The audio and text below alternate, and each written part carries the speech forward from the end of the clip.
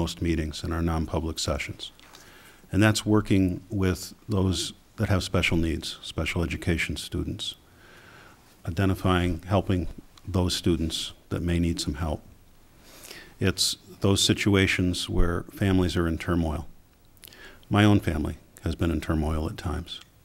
And I believe that in that room, I can bring a bit of my heart to the situation and a bit of my sense to the situation and make votes that really will help, hopefully save 1, 2, or a dozen kids.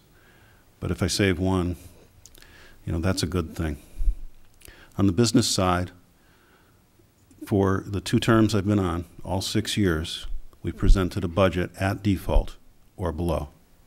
And I'll keep doing that for the next 3 years, should the community decide to vote for me. On the school funding side, I'd like to complete that mission. I'm afraid it won't be over on June 30th. I'm sure that the governor right now is working on a constitutional amendment. But we have a war chest. We properly managed those funds the last time.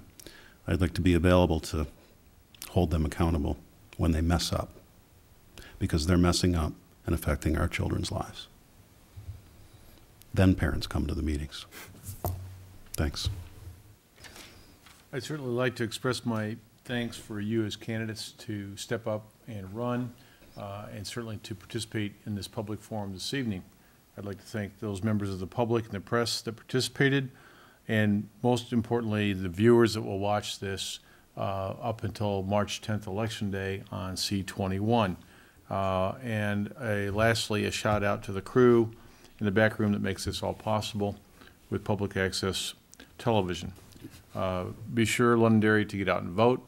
It's 7 a.m. till 8 p.m. on Tuesday, March 10th, and then the town deliberative session will be on Saturday, the 14th of March. And until next time, good night. They clapped for the town council. We have to get bigger families, I'm telling you. I think you need to get Tammy's entourage here, you know. Can I ask you a question? Sure. Are you still Thank you, Bill. taking applications for LAFA? Yes. Okay. Just go to the website, P.O. Box 78. Hi, nice to meet you. Thank you. Nice to meet you. Should have given you guys more questions, though. Yeah, the answer is go to the website.